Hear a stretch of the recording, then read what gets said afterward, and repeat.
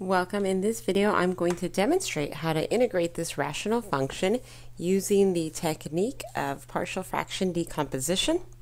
With partial fraction decomposition, you start with one big fraction with something on top, some function, and some other one on the bottom.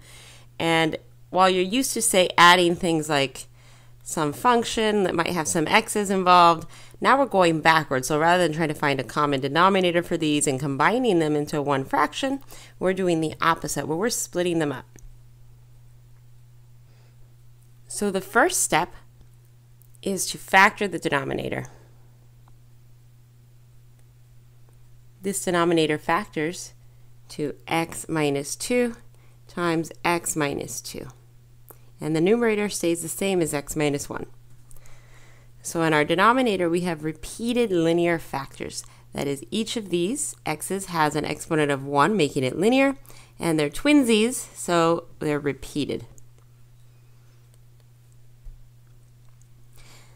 In this case, since we have two copies, for each copy we need to have one fraction that we're adding, and if we had any other term, say an x out here, we'd also have a third fraction for that one. And now under the first fraction, that is the first denominator, is just x minus 2, and the second one is x minus 2 quantity squared. In our numerators, you can go ahead and pop in some placeholders of a and b or any other letter you prefer. This is equivalent to x minus 1 equals a times x minus 2 plus b.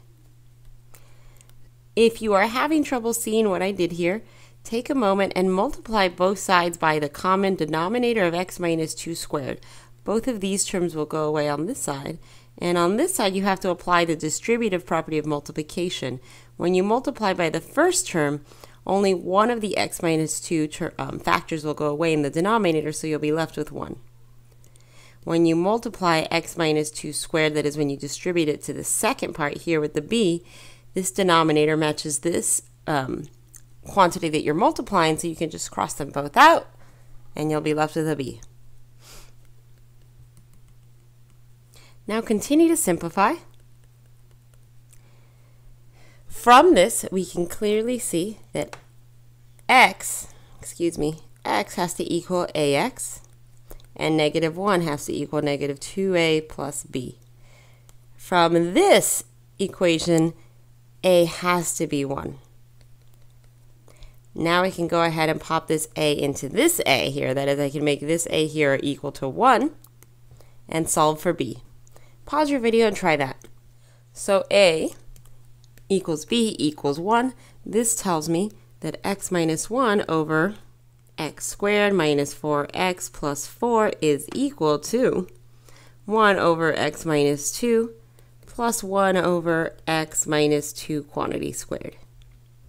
Let's use this fact in our integration process. So rewrite this as 1 over x minus 2 plus 1 over x minus 2 quantity squared dx.